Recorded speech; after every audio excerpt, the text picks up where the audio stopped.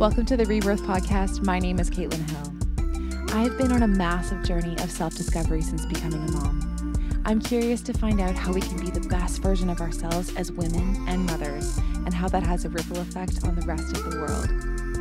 I am so honored to have you listening here today. Please take a deep breath and welcome to the space.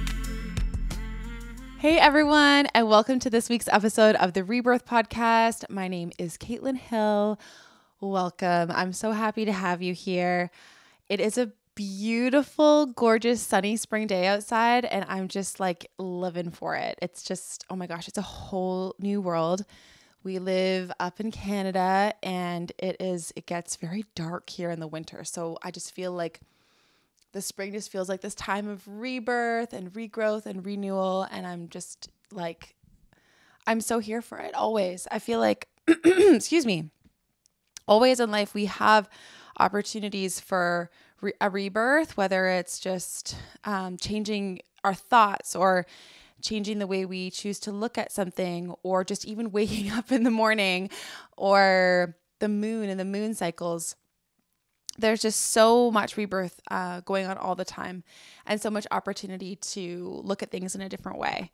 And so, yeah, that brings me to kind of sort of, you know, where I'm at with this podcast and like why I chose to give it that name. It always just like resonates with me whenever I hear the name of it. So on this week's episode, I want to talk about elimination communication. So this was something that we chose to do with the twins, and I had heard about it when I was actually not even pregnant with the twins yet. And I remember thinking, wow, that sounds so cool. Like you can potty train your babies from birth.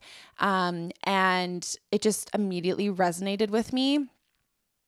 You know, when you hear something new and you've never heard of it before, but it instantly kind of goes into your consciousness and you're like, oh, whoa, I like that.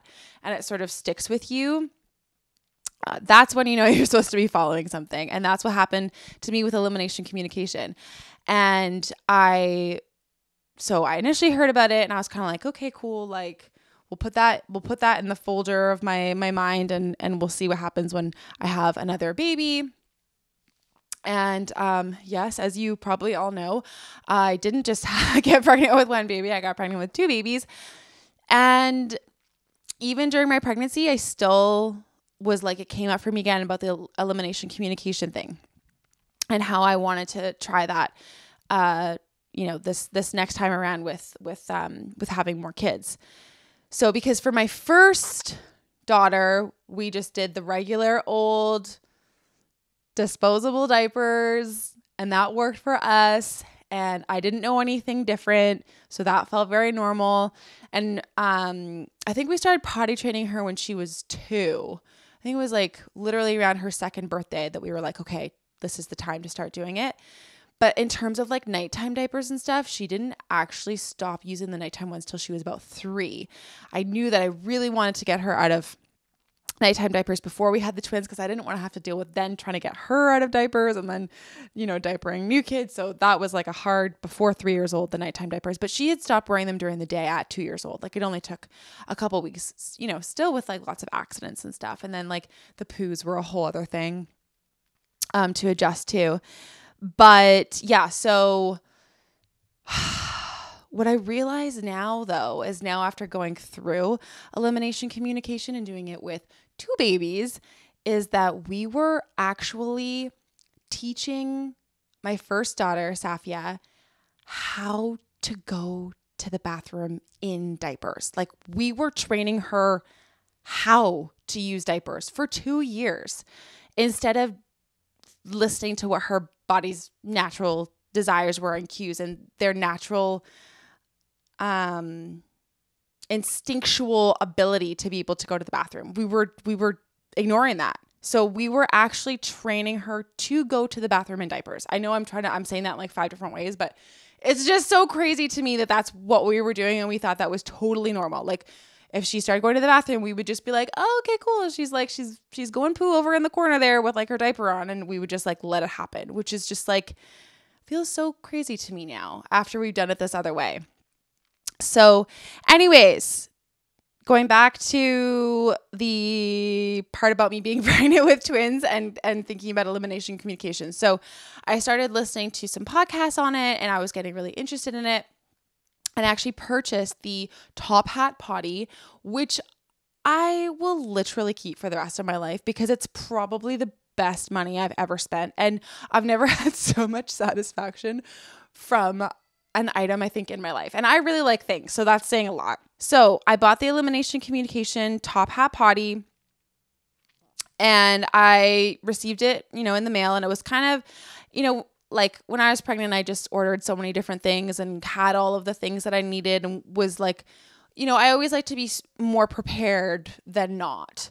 So I had the potty kind of like tucked away in the corner. And I remember kind of like looking over at it and being like, are we going to do this? Like, I don't know. So yeah, basically the twins were born, and I was kind of like eyeing the potty, in the corner of the room, like just kind of like side eyeing it. And I was like, are we going to do this? And then I actually sat and I was listening to a podcast on elimination communication. And it said, like, the woman who was speaking, she said, listen, like, watch for their signs.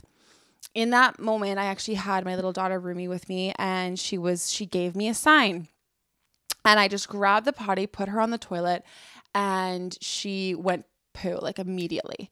And I was like, oh my God. Like, I was totally shook. Like just, whoa. Like, it just, in 1 second, I was convinced that this was going to work and that it was a thing. So from there, basically we continued that on with my, her twin sister and the both of them, and we were doing it. We got into such an amazing routine. Every single morning, Matisse and I would literally just sit in this bed, and I'd have one baby on one potty and he'd have another baby on the other potty, and they would just sit and they would have their morning poo. Like, they would get it all out for the whole day. And I found that, like, I kind of noticed that with my, with the first time around when we were using diapers with my first daughter, that she would kind of go in like bits. So it'd be like a little bit here, a little bit later on in the day. So we were like changing a lot more diapers. And then, of course, not to mention the blowouts, which we never dealt with the twins. We never had to go through a blowout. Okay. Like, do you hear what I'm saying? Okay. I never had to deal with the poo up the back. Like, this is not normal. Like, we think that it's just like, oh, haha, it's normal. They pooed up their back. No. They're not meant to be going in diapers. Okay. Like, I understand it seems like it's easier and that you don't want to have to deal with, whatever the extra time is for putting them on the potty. But if you were to add up all of the time, I'm sure it would be the exact same, because you're still going to be having to clean the clothes and wipe the poo away and blah, blah, blah. Like, I think it's the same amount of effort, in my opinion. So anyways, we never had to deal with any of that because they were getting all of it out first thing in the morning. And then for the rest of the day, they would have like peas and stuff, and sometimes we would catch them and sometimes we wouldn't. That was our thing, is that I was super chill about it. Like, I wasn't trying to be like super anal, partially because I couldn't be. We had 2 babies, and I think that it could have been I could have been even more intense about it if I was just dealing with one kid. But yeah, with 2, I had to be like pretty lax about it on the peas.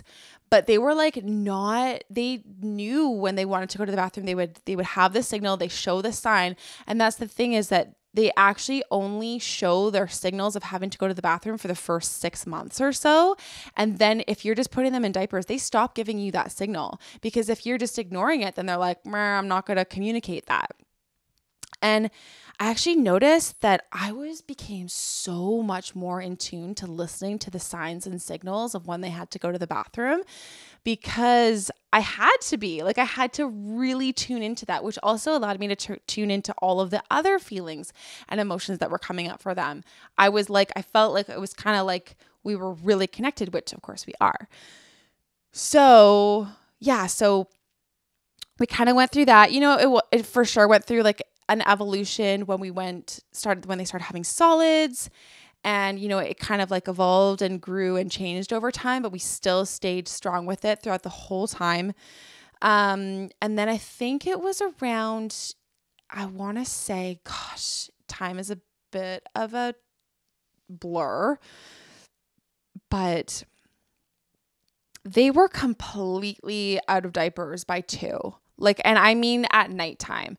So there was an evolution to that, but because I remember being like, I'm going to have them out of diapers by 18 months. Again, I was doing this with twins. I think it would have been different if I was doing it with one kid. I could have had them for sure totally out of diapers by 18 months. And also, this isn't potty training, okay? This is staying in alignment with what your child's natural bodily functions are and giving them the opportunity to go to the bathroom when they are showing a sign that they have to go. So it's not actually potty training. It's just literally giving them a potty when they need to go. So there was no like training involved. They already know within themselves that they need to go and when they have to go. But you know, the diaper industry is like a billion-dollar industry. And of course they don't want you to know that your kids can actually just go to the bathroom on their own. And there's tons of different countries where they don't use diapers at all. And if you think about probably only about, I would say just over 100 years ago, our ancestors would not have been using diapers. They would have known that their babies were able to go on their own. So, diapers are pretty new when you think about it. So anyways, yeah, we definitely, like I said, there was like an evolution to it. There was like, you know, they kind of went through like natural processes or parts where they just like, you know, they would resist wanting to go to the bathroom, which again, my first, you know, Safia did that as well. So I feel like that's kind of like a normal, thing to go through. But overall, like when I look at it as a whole, I'm like, oh my God, that was like the best thing that we ever did. Like, I am not joking you. The best thing we ever did. I never thought I would be so passionate about kids going to the bathroom, but let me tell you, it just, once your mind is able to see something from a different perspective, you can't unsee that. Like now I'm just like, oh my God, like why are we potty training kids to go actually in the diaper rather, and then at 2 years old or 3 years old or whatever you're planning to potty train them, then you're like, oh, no, don't go in there anymore. No. Now you have to go on this big, scary potty that you haven't been used to and have never gone on for, you know, the first years of your life. Right. So it's kind of like a lot of unlearning along with so many other things that we've learned that is really just kind of like this mindset shift around like, okay, no, my kids can do that, and trusting in them and knowing that they are fully capable to do it. You know, babies are born with that control of being able to know when they have to go and when they don't have to go. So yeah, let me think. The evolution of it definitely it changed, but like I said, they were completely. I wasn't buying diapers anymore by 2 years old. And it's so funny now because I like walk past the diaper aisle and I'm like, whoa, that went fast. You know, and especially with twins, like if you think about the money that you're spending or putting towards diapers, it could really add up. Like if I still had them in diapers, they're 3 years old now. And of course there was like, when we were going through the potty training process, even though they were used to going on the toilet, there was still tons of accidents. They were still peeing on the floor. They were still, you know, they still, you know, were having accidents, but we still just kept with it. We kept on. It wasn't like when there was an accident, I was like, oh no, they need to have diapers on now. It was like, okay, we just have to keep on like presenting the potty and giving them the opportunities and having the potty right there. And it was just this like very natural journey, it felt. But never once did I feel like, oh no, like this, they can't do this or they're not able to do this. And I understand, like it can seem like it's kind of scary. Like, how am I actually going to do this? And how are they going to be able to do that? But once you're able to get past that yourself, like the kids already know. And so that's the thing is that it really comes down to like maybe just training the parents more than the kids. Like we actually need a lot more work around this sort of thing than they do. Like we need to unlearn, and we need to train our minds to understand how much kids and babies are capable of, because they are literally born geniuses. Like they're born perfect. And then, they're molded and shaped by society and parents, of course, and where the parents are at. And so if like we as the parents can understand what they can do, then it's like if you can just get out of your own way and let them just go to the bathroom on their own, then you're golden. That's really the hardest part. So overall, I would say you don't have anything to lose. Like, I would just do it and try it. And if it doesn't work for you, it doesn't work for you, but at least you gave it a shot and you can see how it goes. If you are wanting to learn in more detail how to do it, definitely subscribe to my newsletter, because I will be sharing a lot more information on different offerings and programs that I'll be sharing that'll go into more detail about how to do elimination communication. And I'm super, super passionate about it. And I just know that more parents need to know about this, and this needs to become more common, because it's like, why don't we know about this? Like, why aren't we being taught about this from, anywhere? Basically, it's not common knowledge yet. I think that it will be, and it will become more common, because people will start to see how brilliant it is and how brilliant our kids are that they're able to do this on their own. Thank you so much for watching this week's video. If you haven't already subscribed, if you're listening to this on YouTube, hit that subscribe button. If you're listening to this on any of my podcast platforms, please give me a 5-star rating if you feel that I deserve it. I am so grateful to have you here. Please share this with your friends and family, or anyone that you think this would be helpful for. Thank you so much for listening. I hope you're having the best day ever, and I'm sending so much love to you on your journey. Ciao for now.